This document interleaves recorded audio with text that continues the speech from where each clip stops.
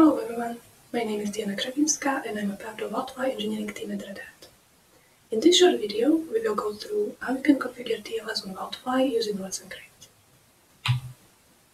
Let's Encrypt is an automated certificate authority that issues free certificates without human interaction. Thanks to this, you don't have to worry about creating your certificate signing request, submitting it to the certificate authority, proving ownership of your domain name, and so on. I will switch to my command line.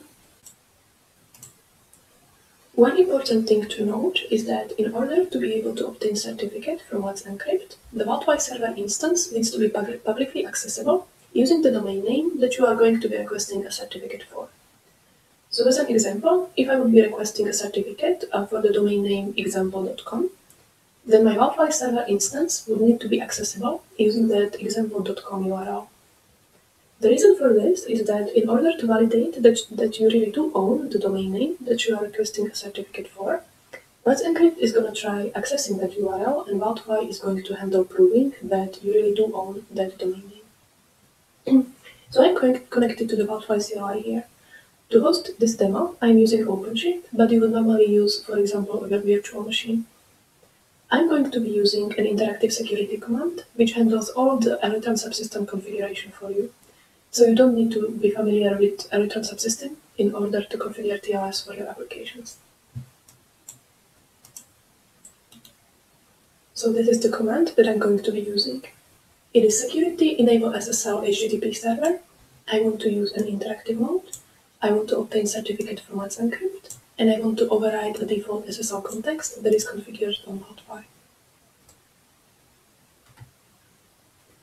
So as you can see, the interactive mode is going to guide me through providing all of the information that it needs in order to be able to automatically obtain the certificate from Let's Encrypt and also configure one-way TLS using that obtained certificate. As a first thing, it is prompting me for the information needed to configure a Let's Encrypt account. Let's Encrypt account is needed in order to obtain and manage your certificates. Here I can either specify the Let's Encrypt account key store file name, or I can let it generate one for me. I will let it generate. Now it also asks me to provide a password, but I can again let it generate a password for me. Now it is asking me for a name that we want to use for the certificate authority account resource. I'm gonna let it use the default name. You can optionally provide a contact email addresses that Let's Encrypt can use to notify you if there are any issues with your account. I'm not going to configure any this time, but feel free to provide your email in this step. Now it is asking me for the key password for the Let's Encrypt account key. I'm going to let it use the default, and it will default to the key store password. Now it is asking me for the alias for my Let's Encrypt account key. I'm going to let it generate alias for me. Now it is asking me for the certificate authority URL that I want to use. The default value is Let's Encrypt's production URL. But if you are in a testing environment, you might want to use Let's Encrypt staging URL instead, so you would specify it here. You can also specify a different certificate authority that uses ACME protocol. I'm just going to continue with the Let's Encrypt production URL. Now it is asking me if I agree to the Let's Encrypt terms of service. It also has a link if I want to see what those terms exactly are. I'm going to accept.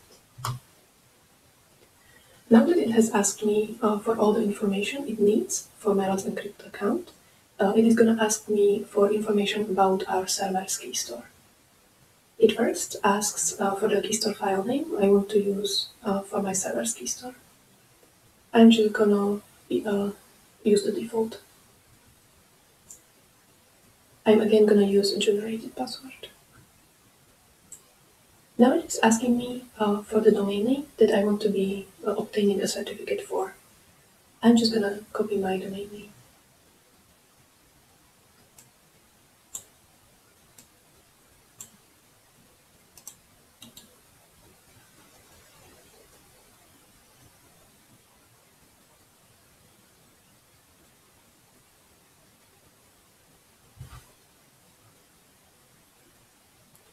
Now it is asking me for the alias that I want to use for my server certificate.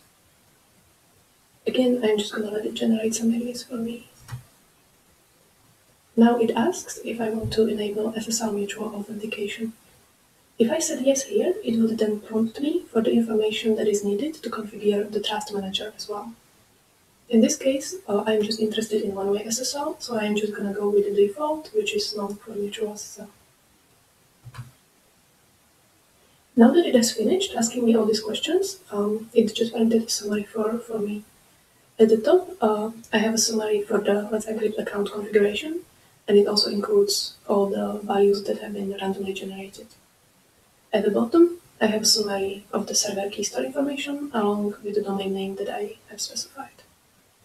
Then at the bottom, it just lets me know that the certificate is going to be obtained from Let's Encrypt, and it is going to be valid for 90 days. And it also lets me know that the key store file will be available in the server's configuration directory. So I'm going to confirm this.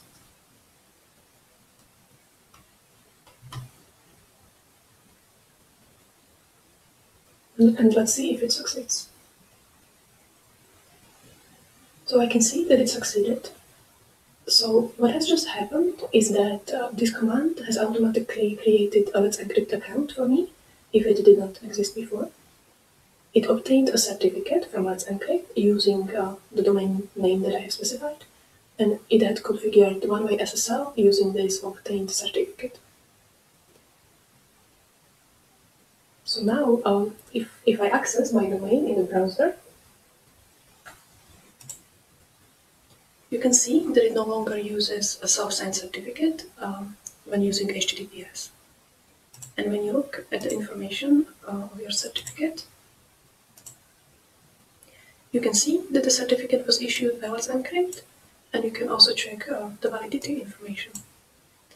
You can avoid having your certificate expiring by automating the certificate renewal process. You can use some of the commands Electron provides for this.